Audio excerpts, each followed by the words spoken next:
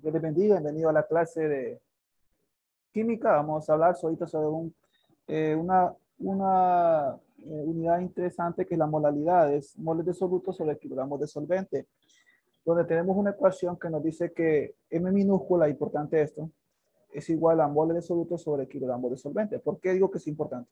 Por lo siguiente, y es que muchas veces se confunde lo que es molalidad con molaridad.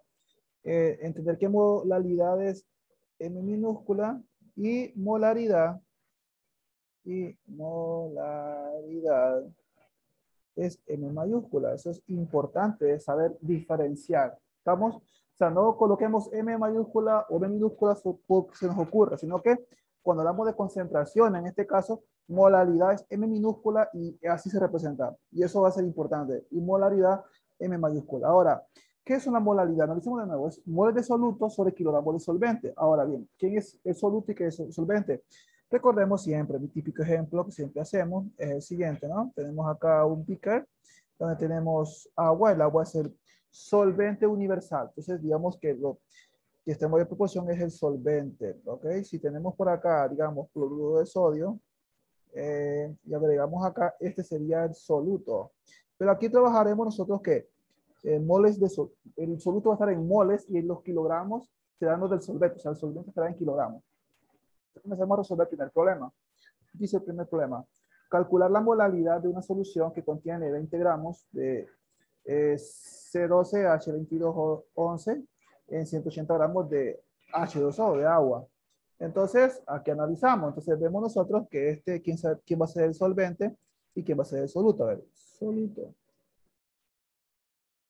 El soluto es el siguiente, ¿no? Son los 20 gramos de C12 H22 o 11. El solvente serían los 180 gramos de H2O. Entonces recuerden que el soluto, el que esto va a estar en que, como esto está en gramos, va a pasar a qué? Va a pasar a moles. Y estos gramos de esta agua va a pasar a qué? A kilogramos. O sea, hagamos las conversiones para encontrar la molalidad, que es el moles de soluto sobre kilogramos de solvente. Entonces veamos cómo está esto. Fácil. Entonces aquí lo hacemos de la siguiente manera. Convirtamos los gramos a moles de C2H. Entonces hagamos primero esta conversión. Entonces, voy a sacar una línea para diferenciar. Entonces digo, a ver, tengo 20 gramos de C12 H22O11. Esto, según la parte estequiométrica, sabemos que una mol de C12 o 20, disculpen, H22O11 sobre, ¿qué? Sobre los gramos justamente de esa molécula. Encontremos ahorita, a ver cómo nos da. Carbono, son 12 átomos que tenemos ahí y la masa es 12. Hidrógeno, en este caso tenemos 22 átomos, la masa es 1.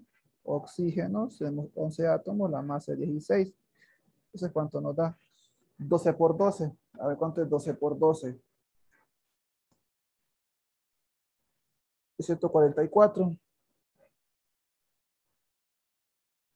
22 por 1 es 22. Muy bien.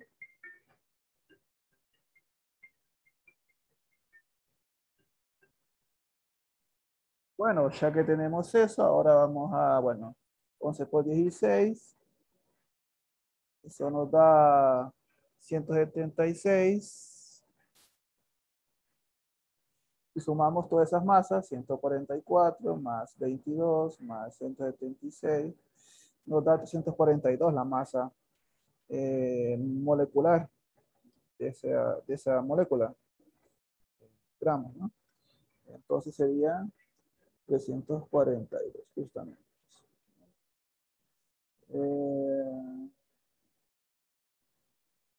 Le colocamos acá 342 gramos de C12H22O11.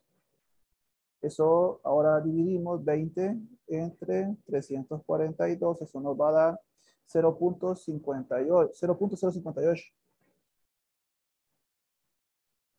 Eh, Cancelamos, en este caso, gramos con gramos y nos queda justamente mol. ¿Mol de qué?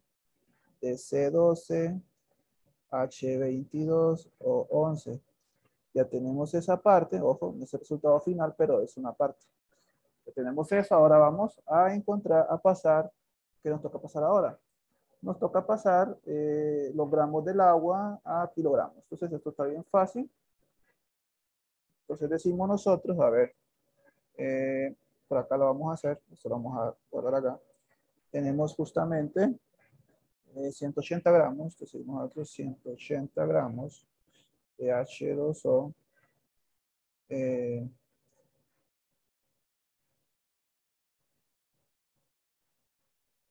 eh, Sabemos nosotros que un kilogramo tiene 1000 gramos, entonces esto, 180 entre 1000 nos da 0.18. ¿Qué? Kilogramos. Ya tenemos esto. Importante, ahora sí podemos aplicar la ecuación de la molaridad. Ya tenemos esto, entonces podemos aplicar la ecuación de la molaridad. Entonces, sabemos nosotros que la molaridad M minúscula, recuerden siempre eso, es justamente moles de soluto eh,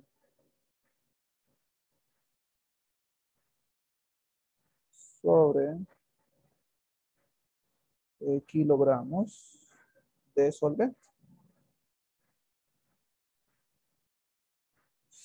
Ya tenemos eso, entonces los moles de solutos que nos dieron, se nos dio 0.058, miren. Que sería 0.058 moles sobre, en este caso, los kilogramos serían 0.18 entre 0.18 kilogramos. Entonces decimos nosotros 0.058 entre 0.18. Eso nos da 0.32. Y lo escribimos como molar. Así. 0.38 molar. Esta sería la respuesta al problema. 0.32 molar. Recuerden cómo hacer este tipo de problema y que lo hagan de una buena manera. Dios les bendiga.